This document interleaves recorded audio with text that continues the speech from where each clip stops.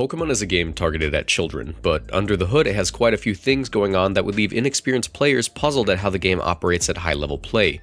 With that being said, over the generations, Pokémon has slowly been improving the game by taking a look at what's too strong in competitive play and adjusting it.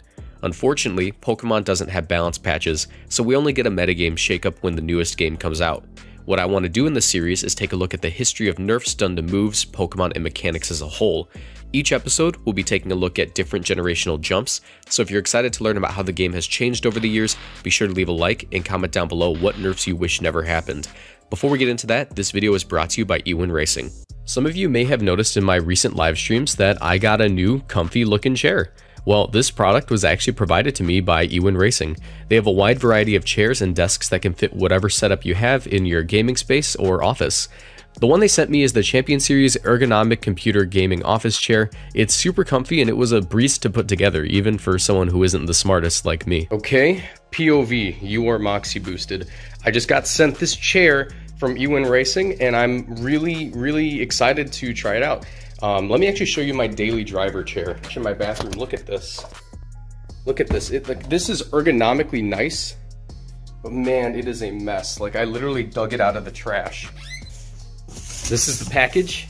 There's a hanger in there because I already opened it while I was cleaning the room. The room's actually spectacular, absolutely spotless, except for where I put all the garbage. It turns out what I thought was like a pamphlet is actually the instruction manual, so I guess we'll be following this to a T. Okay, almost done. I got the entire bottom half assembled and the top half assembled. Now I just have to put one on top of the other, and then I can finally be a real streamer because I have a gamer chair. Okay, I'm a little bit scared to sit down because I never trust my own craftsmanship, but let's do it. Oh, don't. Ooh. Okay, this is kind of nice. This might be the nicest chair I've ever owned. Hold on, check this out. Look how far back I can go. Look at this. I can. There's the mess of the assembly, but look, I can like go all the way back. This is kind of cool. This is a nice chair. The chair has a ton of great features. It's got 4D armrests, so you can adjust them to whatever position makes you most comfortable. It's made from breathable, perforated PU leather and can hold up to 400 pounds, while the competition can bear 300 pounds at most. This one's for the big boys in my audience. Also, before they sent me the product, I did some research and saw some reviews of people who used it for an extended period of time. Yeah, this thing's built to last, while the other gaming chairs are definitely of a lower quality. I highly recommend this product as it's been great for keeping me comfortable whether I'm streaming or cramming for my next physics exam. Be sure to use code Moxie at checkout for 20% off and to click through my affiliate link in the description. By supporting these products, you're also supporting my channel. With that, let's get into the video. This series is focused on nerfs that affected VGC, so we'll be starting at the jump between Gen 4 and 5 and Gen 5 and 6. Now, something you'll notice as the series progresses is that Pokémon has been reworking the game more and more as the generations go on, with less attention being paid earlier on and more attention being paid later on, so this is likely going to be the shortest video in the series. There are really only two nerfs that happen in the Gen 4 to 5 jump. While some moves lost PP, that really isn't what we're looking for here. The first nerf could almost be considered a rework. The move Feint is a move that breaks the protection on a Pokemon using the move Detect or Protect, allowing a partner Pokemon to hit them. However, in Generation 4, the move was 60 base power and required that the Pokemon getting targeted click Protect for the move to work. In Gen 5, this was changed to make it so the move was only 40 base power, but now the move would work regardless of if the target was protecting.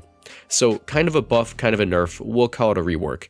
The change has actually led to Feint being considered quite a good move in competitive play today. Pokemon like Raichu and Hitmontop are able to use the move on supportive sets to allow their partner Pokemon to deal major damage despite a Protect. And the priority allows it to function as a move to pick off Pokemon with Focus Sashes that may be faster than them.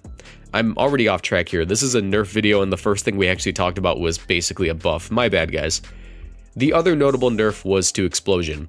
In Gen 4 and below, Explosion actually did damage after temporarily having the target's defense stat, so the 250 base power move was effectively a 500 base power move, dealing massive damage to even resisted targets.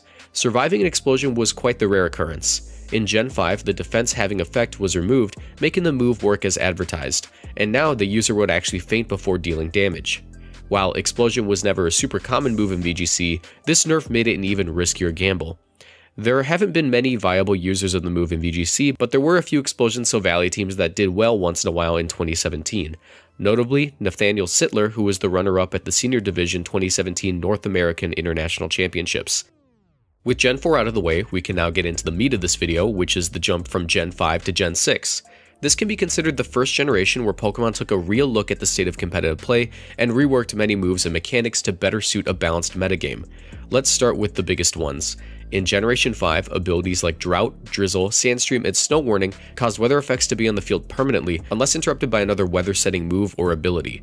In Gen 6, this was reworked to have the weather last only 5 turns unless the user is holding one of the rocks that extend it to 8 turns. While this effect made weather less potent, it didn't make it any less prominent in competitive play, as weather was still a very powerful mechanic to abuse on a team. It just became a little bit more easy to play around. As you can see here, the top 5 teams in the 2013 World Championships almost all made use of some sort of weather setter.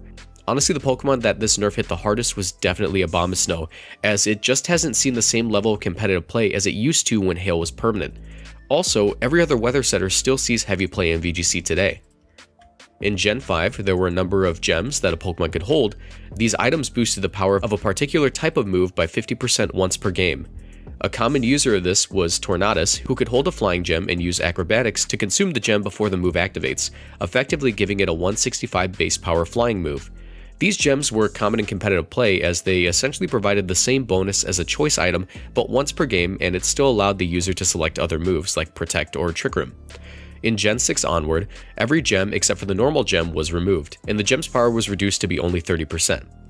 This item was not common in competitive play from this point onward, and is only really used on very niche Pokemon. Notably, these would be Pokemon like Explosion Silvally or an unburdened fake-out Pokemon like Hitmonlee, which isn't common in competitive whatsoever nowadays. Sleep also received a very necessary nerf in Generation 6. In Gen 5, Sleep was even more powerful than it is currently.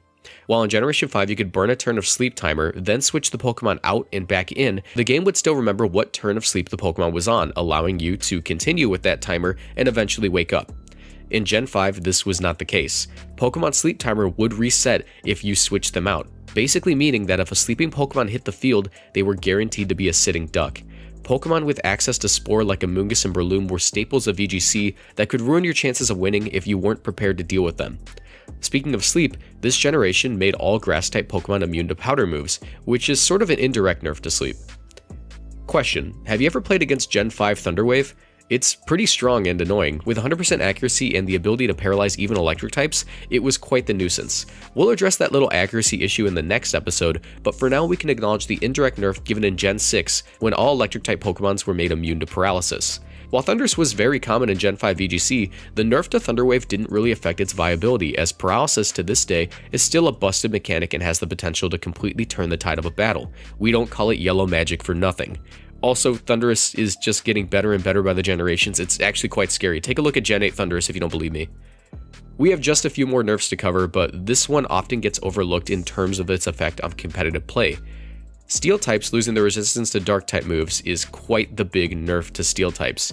While previously Pokemon like Metagross were able to shrug off moves like Knockoff, that is no longer the case, mostly because the move is now super effective against it, but also because Knockoff received a massive buff in Generation 6. By the way, let me know if you'd be interested in seeing a video series on the history of competitive Pokemon buffs.